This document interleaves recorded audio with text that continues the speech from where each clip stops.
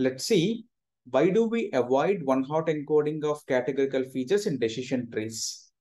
In the previous videos, we have seen that how does a decision tree split on categorical features, specifically on nominal categorical features.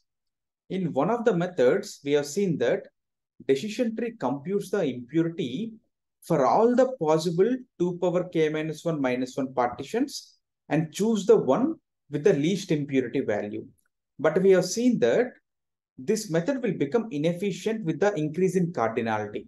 That is, if the cardinality or the number of distinct categories keeps increasing, then this method will become inefficient.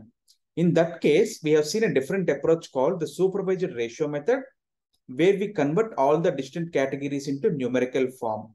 In this case, we try to reduce the complexity from 2 power k minus 1 minus 1 to k. Okay.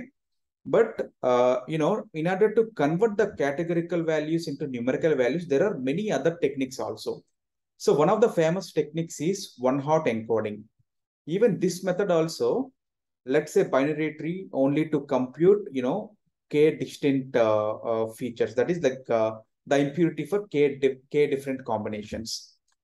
But we usually avoid this technique in decision trees. Okay. So before understanding on why do we avoid this technique in decision trees, let's understand what is one-hot encoding in simple terms.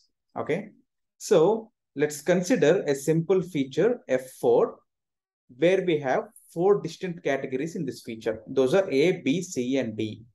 So if we apply one-hot encoding on this categorical feature, first it will create 4 distinct new features. Those are A, B, C, and D, where each feature represents each category.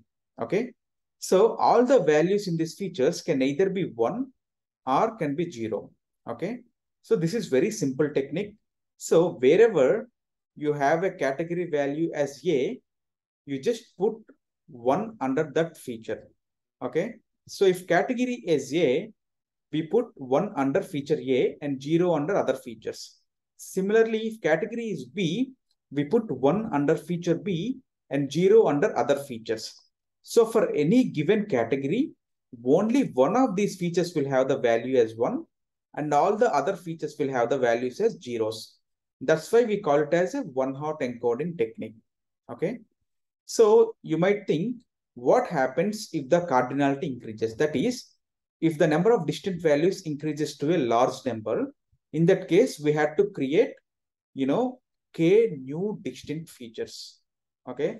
But that leads to a famous problem in data science called curse of dimensionality. Okay. So if the cardinality increases, the number of features will increase.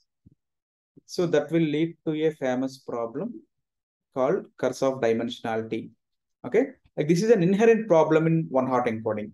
But in this video, let's try to keep that aside and let's try to only think the problem from the decision tree's point of view. Okay.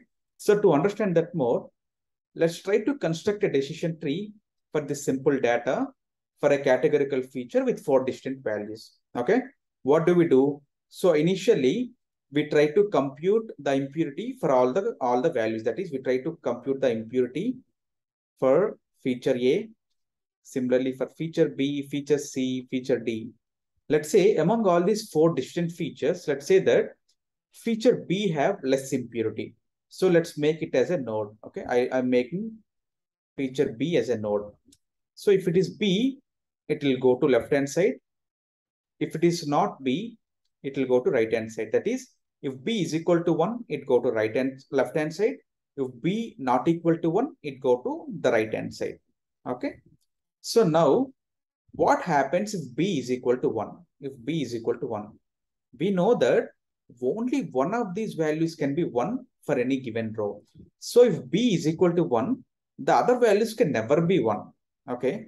So if B is equal to 1, if you look the values for A, C, and D, the values in these sets will always be like, all the values will be 0. Okay. All the values will be 0.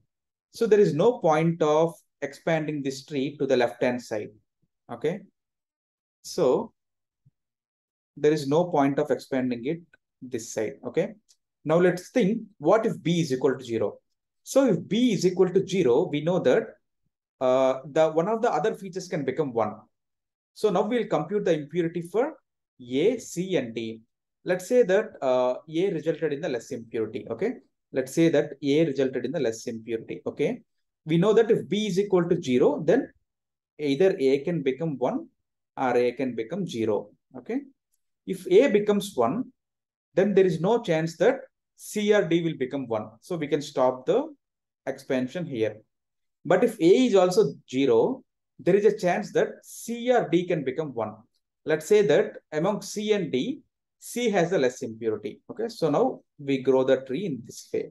Again, it will be 1 or 0. If C is 0, we know that if C is 1, we know that D cannot be 1.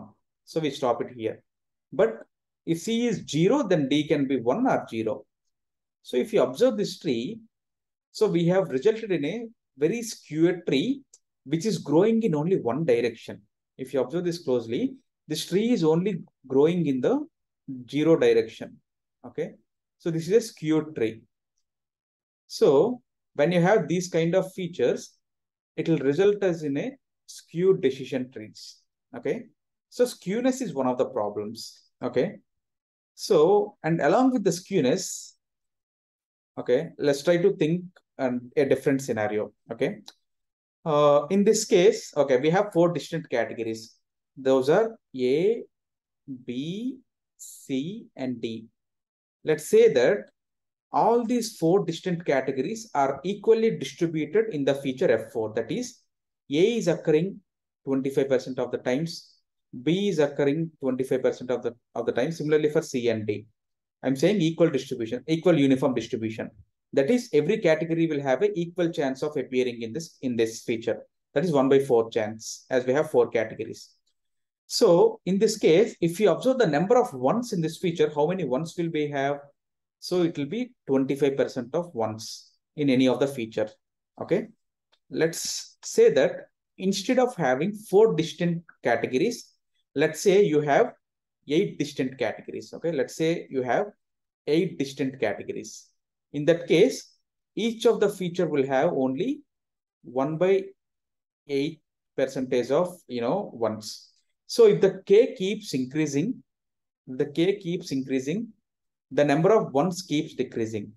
So if K keeps increasing, the number of ones in any one hot encoded feature will keeps decreasing. So in this kind of scenario, you will end up with more zeros in a feature than ones. In that case, the variance of this feature will be very less. In those cases, if we compute the impurity for these one hot encoded features, the impurity will be very high. So if the impurity will be very high, what happens? If the impurity is very high, then these features will never be close to the root node. That is, these features will lose its importance. The feature importance keeps decreases. Okay. So for these features, the feature importance keeps decreases. Actually, this feature F4 might be a very important feature in determining the target variable. But one hot encoding this feature, we have lost the importance of this feature. Okay.